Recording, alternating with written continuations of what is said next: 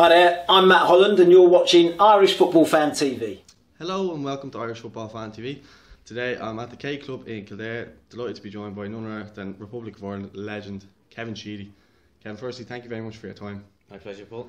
There's a lot of memories, and you played in arguably our best ever team. So I just wanted to kind of go through, your career as a whole. You're obviously here on a memorable weekend with the Irish team and stuff like that from that era. So just wanted to talk to you firstly about how you came about playing for Ireland. I know you played underage level and stuff like that, and then kind of through your Irish career. So if you wouldn't mind just talking us through kind of how you. I know you were qualified through your father, was it? Yeah. I was 16, I was playing for Hereford United, my local team.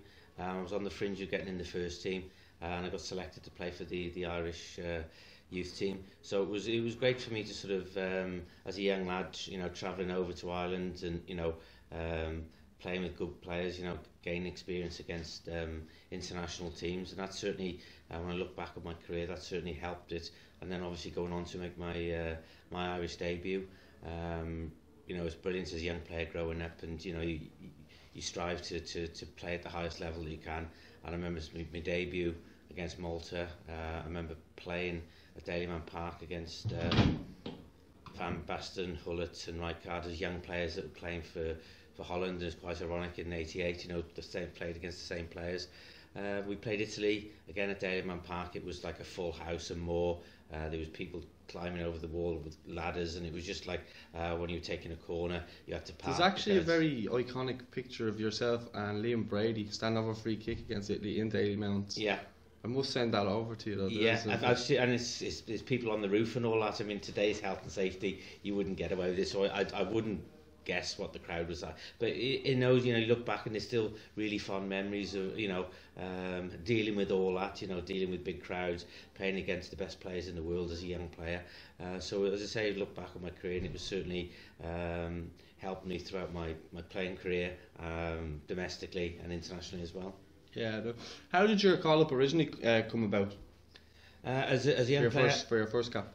For first cap, such a long time ago, you just remember getting the usual standard letter to say you'd be included in the squad. So you just travel. No phone calls back in those days, no. Not really, no. Just you were selected, and then travel over, and then to be named to start. Your first international cap is the stuff the dreams are made of. So I look back with real fond memories, and the start of. I eventually ended up getting 47 caps. So that's the first one, and so it was great to get that first one under your belt. Yeah, and obviously you got called up. Was it Owen Hand who called you up? Yeah. So, how did he kind of differ from Jack Charlton? Different styles. Different styles. I mean, it was Jack's way or the highway. I think a bit more with Owen. He was influenced, sort of say, by the senior players at times, which looking back, that probably he could have been a bit firmer, I think. But certainly when Jack took over, then it was Jack's way or the highway. So totally different man management skills there. Having said that, Jack was still a great man manager, but in a different way, where you knew you had to do it the way he wanted to do, or you'd bring someone else in who would. Yeah. So kind of talk us through how he's got to Euro '88, and how the tournament went for yourselves. Obviously, I think it was the first involvement in a major tournament Ireland had. Was there a lot of pressure when you was going into that, as the first country first team to be representing our country in a tournament? Yeah, I mean it was great to qualify. Some tough teams to get there. So when we actually qualified, it's something that you've got really to look forward to. But it was a different format in those games. It was like 2 groups of 4, a semi-final and a final. We got off to a great start. Obviously Ray Houghton scoring against England, beating them 1-0. There was a lot of pressure building up to the first game for the players and for Jack. He'd obviously won the World Cup with England, and we could tell the pressure was getting to him a little bit. But certainly players went out, performed. It was like a local derby. Everybody. It wasn't a bad start, was it? It wasn't. It was perfect, and to get off to a winning start in the competition, takes a little bit of the pressure off into the second game. So yeah, I mean the stadium was full. It was a different sort of atmosphere to what you used to playing in domestic football. In league, it's like you're playing country against country, and it's just a real special atmosphere. Yeah, we then went on then to play Russia, and then obviously you speak about the game of Holland, and we're 6 minutes away from getting through to the next round. What was running through our minds in the Holland game? I suppose the Russia game had came and gone.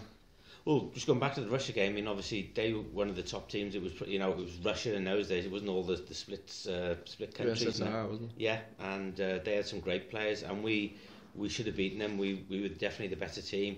So obviously, just getting a draw against them, going in against Holland, a draw would have got us through to the semi-final. And we more than held them, and then it was a freakish goal 6 minutes from time. And then when you look to see that the finalists, Holland against Russia, who we were more than a match for, then certainly you think when you're looking back, I think that gave us the belief that we could compete against anybody in the world.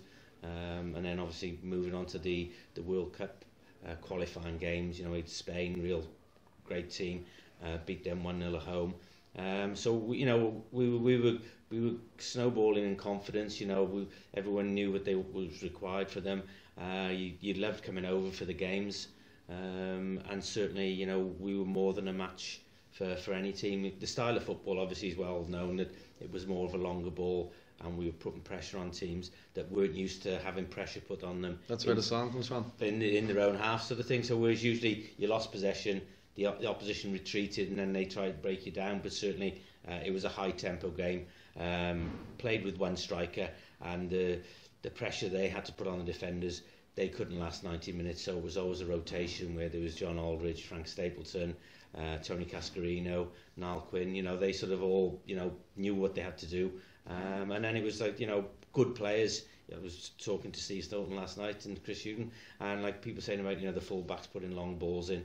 But when you've got the quality of those two players, Steve Stone, magical left foot, Dennis Irwin, Chris Hughton, great right foot, so they're putting balls into areas where it's difficult for defenders. So I think some people overlooked the fact of that. And then you had the workman-like team that we all were in it together, and we had huge success. Yeah, some serious players, and I was thinking of that. And you had Ronnie Wheel and Paul McGrath to add to that list as well. Like, it's a serious team. He's obviously built on the Euro '88 going into the World Cup. Obviously very, very memorable World Cup for yourself, bagging our first ever World Cup goal, and then obviously it was against the old enemy as well to earn a draw. What were your thoughts in that game? Again, it was the draw again couldn't have been again for Jack. The pressure was on him. We went to a training camp in Malta for 2 weeks to acclimatise for the weather, and I think most of the time it rained over there. It was just that type of thing, but it was still great for the bonding for the players, because we had such a good rapport with each other that sometimes you're away for a long time, away from home, 2 weeks, but we had such great characters. I had so many great laughs, and the time goes quickly. Train properly, and then it's getting closer to your first ever game in the World Cup. Again, going back to my boyhood, you grow up watching the likes of Brazil, 1970 World Cup, and just all the World Cups, Maradona, 86. So to actually get there, be selected on the team sheet to play, then it's what your dreams are made of. I remember the night, it was typical British weather. It was windy, raining. Again, it wasn't a great football match, but it was a derby game.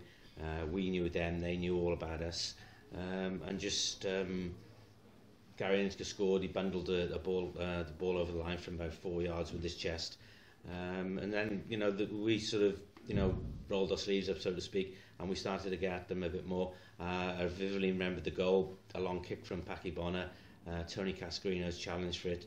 It's broke to me. I've tried to slide Tony Cascarino back in, but it was intercepted by Steve McMahon, who just come on as sub, and I don't think he was up to the pace of the game. He'd just come on, and he played a square pass to Gary Stevens, which I intercepted, and then as soon as it left my boot, I knew it was in, because years and years of training, finishing practices, when you hit it sweet, it's arrow in the bottom corner, and it was a great feeling to see it hit the back of the net. So personally, as you mentioned, it was a piece of history no one would be able to take away from me. Ireland's first ever goal in the World Cup, and the game petered out a bit after that. We had a couple of half chances, they had a couple of half chances, but I think both teams in the end, it kept us in the competition. You know, but looking back at the goal again, I always have a laugh with Alan McCaughlin. After my shot, like a good attacking midfield player, he's gone in for any rebound, and he was about 5 yards offside. I think in the modern game he'd probably been given offside, but he wasn't interfering. He wasn't interfering, sort of thing, you know. So I said he could have cost me about 2,000 pints of Guinness, sort of thing. So yeah, no, fantastic memories, and you know, it's a moment I'll always treasure. Yeah, were you aware of like the celebrations back home? I actually wasn't even born at this point, but were you aware of the celebrations back home? Not after the first game. It was only when we moved on to the the second game that the journalists started showing us footage of, you know, what was happening back in Ireland, and you know, Ireland was coming to a standstill with the games and all that sort of thing. So I think then, you know, we could see it for ourselves, sort of thing, like, so we knew exactly what, you know, what a great time the supporters were having, both over in Italy and both back at home. So but talking about that goal, I was at the races about 2 years ago, and I was with a couple of friends and my wife, and we were in a bar. Anyway, there was a couple in the corner, and he called me over, and he said, "Kevin Sheedy?" I said, "Yeah." He said, "This is my wife. We're celebrating 25 years of marriage."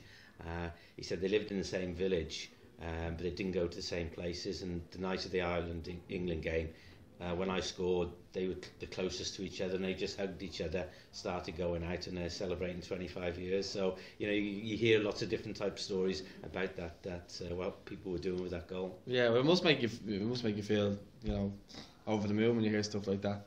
Yeah. I hope they brought you for a few drinks when they met you. Oh, yeah, we had a few drinks after, late into the night. So it was good, but you know, you just don't know. So it's just great. You know, we had a good laugh, sort of thing. Yeah, well, that's absolutely magical. But then we were going in. I suppose the next biggest thing then in terms of that tournament was the Romania game, and you know, we scored the first penalty. Did you just practice penalties? You know, we're not really known for. I know it was 2002 with Spain, and then there was the Romania game. They're the only two that spring to my mind off the top of my head. But did you just practice them in the camp? Was it something that, you know, you were preparing for? We did practice them. I mean, I was Everton's penalty taker, so I was always practicing them, and I was always practicing them with Ireland. So and I was the penalty taker. So you don't think about it. You don't plan for penalties. You're planning for the 90 minutes. Then it's going to extra time, and you're trying to win it extra time. It's probably only the last couple of minutes of the game that you think this is going to penalties here. So as soon as the final whistle went, my mindset was, I'll take the first one. There's no point leaving it till the end, and you know, some of the other players may miss and I don't get the chance to take one. So I just said, I'll take the first penalty. But it's funny because not, you know, people you'd think would want to take penalties don't always want to do it in that pressure situation.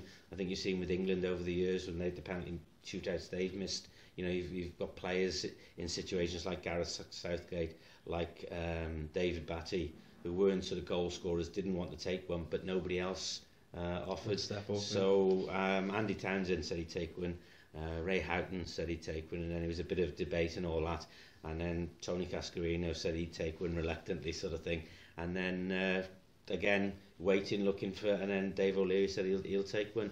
So the order it went, I said I'd go first. I think it was Tony, then it was Ray, then it was Cass, and then David.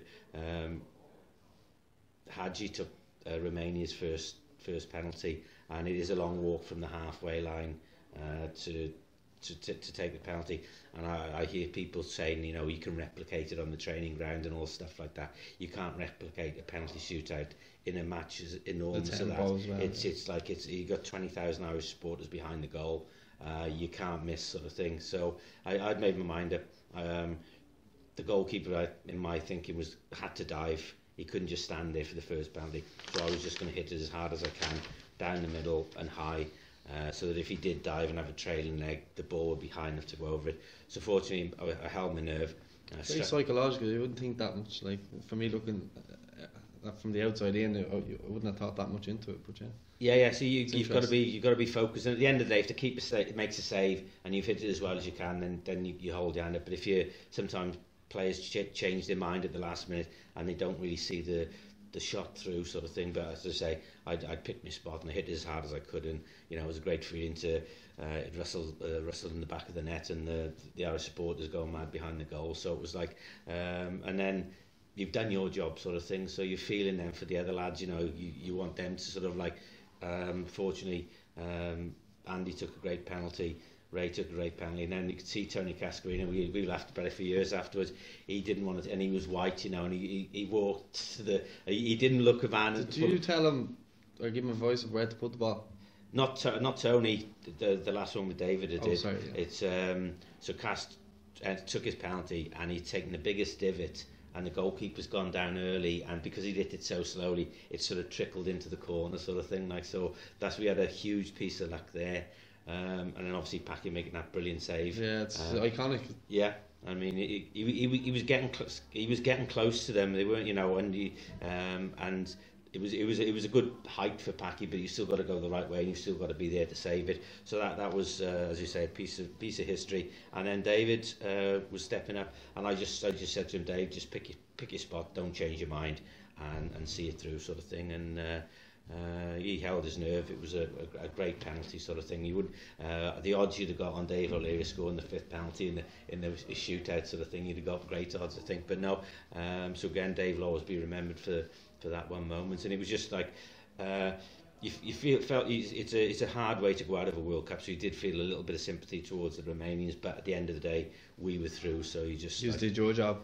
Yes, indeed, and we were all obviously celebrating, in the dressing room and that. So, and then once you've settled down, whatever, then your thoughts then are moving on to the next game. We already knew we had Italy in the next round. It was going to be in Rome. So that was a tough draw for us, sort of thing. So obviously preparing for that game. Yeah, so you're going into the Italy game. Obviously they're hosting the World Cup and obviously a very good team. What were your thoughts going into it? I know you ended up getting marked by Bergomi, was it? Bergomi, sorry. Yeah. Giuseppe Bergomi, yeah. Yeah. Do you think that was up? I know we lost the game. Did you feel that was almost a compliment that they had you man marked out of the game? I think so, because it hadn't really happened to me before. Because I sort of with the fullbacks, I'd sort of go into positions where I'd see if they'd come and mark me, and if they would do. Certainly with Everton, we had strikers to move into the space at the fullback to come too tight to me. But they had Baresi, who was the best centre back in the world at that time. So certainly it was my toughest opponent, sort of thing. But I think again, it was a tight game. We run them close. I remember Baresi intercepted my pass to John Aldrich. Toe poked the ball through his leg. Went to Donadoni, he'd run half the length of the pitch, shot, Packy's parried it, and it could have gone anywhere, but unfortunately for us it went to Scalacci, who was obviously on fire in that tournament. He was scoring all the goals, and he scored. So we went in 1-0 half time, but still a very close game. Second half came out, same thing, not many chances at either end, and we just... I just felt on the night as well that you're not blaming the referee, but the referee was very towards Italy. Every 50-50 decision he gave that towards Italy, sort of thing. So over a period of time and in a tight game, it just tipped the scales, I think, slightly towards Italy. So I remember Jack saying after the game, you won't know how close you've come to winning the World Cup, because after that it was Argentina we'd have played in the semi-final, and even though they still had Maradona, they were an aging team and they weren't the team that they were in '86. But we gave it our best shot, sort of thing. Some fantastic memories along the way. So looking at that team that you had, did you just fear anyone? No, not at all, because you just all our players were playing for the top team in the Premiership.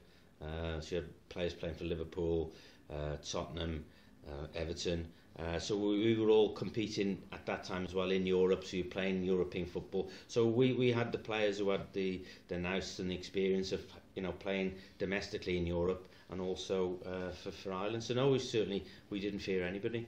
Yeah, because it's again the names coming into the team, and you look at kind of compare it to the team we have now. We we've only got a handful of players playing in the Premier League in comparison. It's just such a jump. But how did your international career kind of come to an end then? I was sort of coming towards. I sort of after Italy '90, the season after. I wasn't featuring as much as I wanted to. I was still in the squad, playing sometimes, but I always wanted to play. I wasn't being on the bench as a sub or just having bit parts of games. That wasn't for me. So I had a chat with Howard Kendall, and we just felt it was probably the right time for me to move. So I moved. A good move to Newcastle. Kevin Sheedy had just taken over. So it sort of kept my international career going. We just failed to qualify for the 92 Euros. Last game we needed to beat Turkey. I think we beat them 4 or 5-0, and then England beats Poland 1-0 with about 6 or 7 minutes to go. Gary Lineker scored. If they'd have got a draw, we'd have qualified for the 92. So we were close again to qualifying, and then moving on to the qualification for the USA. I was still involved in the squad, and then I left Newcastle. I was 34. I moved to Blackpool. So the next couple of squads I wasn't selected for, and then the last game was against Northern Ireland where we needed to win. There was a couple of injuries in midfield, and Jack Charlton called me to say,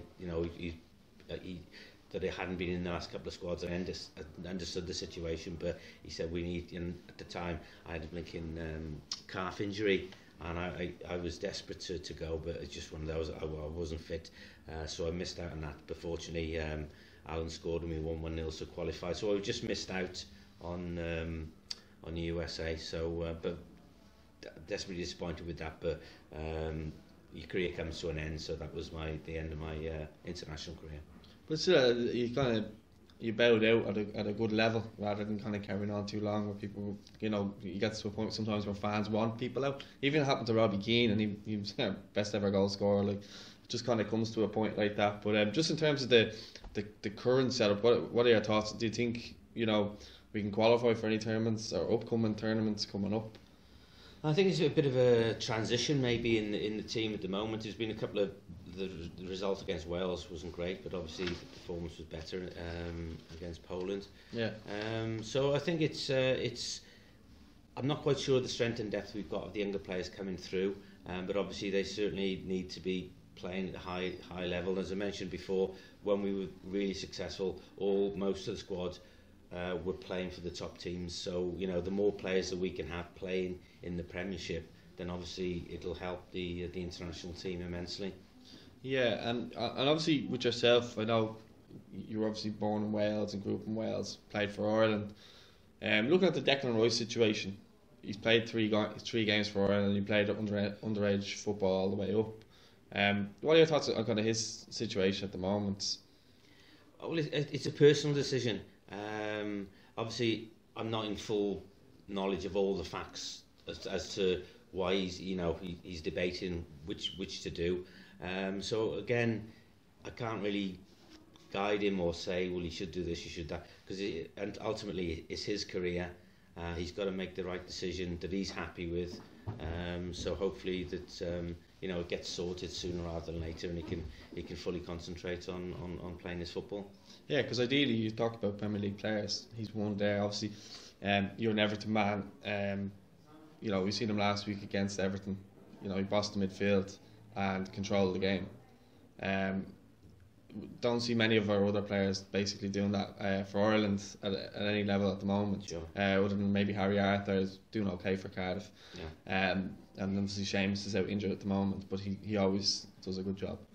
But just like I think that's the thing that's most frustrating for most Irish fans, is the fact that he's doing really well now at club level. Yeah. And when he wasn't really doing well at club level, we still wanted him. England kind of just came in late, so I think that's the thing that most people are getting wound up about. Sure, yeah. So I think as I say, he's got to make the right decision. Hopefully, he decides to play for Ireland, because obviously we need as many good players as what we can have, and or could even build a team around him. That's it, indeed. Yeah. So as I said before, it's in transition, and certainly when you've got a player of his talent, we certainly need him playing for Ireland. Yeah, 100%. I have just one fan question. He's asked there for Luke Jordan is his name, and he said, having been a coach at Everton, why do you think Irish players don't come through at Premier League clubs anymore? Is it simply because of the clubs having worldwide scouting networks, or are we simply not good enough? It's difficult. I mean, if I'm speaking from when I was at Everton, we certainly did have a strong Irish contingent. You know, with Seamus, obviously, Shane Duffy, James McCarthy, Darren Gibson. So there's always been a strong Irish connection, and certainly at the younger level, we've got scouts over in Ireland, and if they're good enough, we certainly try and get them. Looking at the other clubs, the likes of Chelsea, Man City, they're scouting from all over the world, and they're buying in the best players from all over the world. So financially, yes, young players might get more money going to those types of clubs, but ultimately it's their careers. You know, if they're good enough, the money comes to them in the current game now.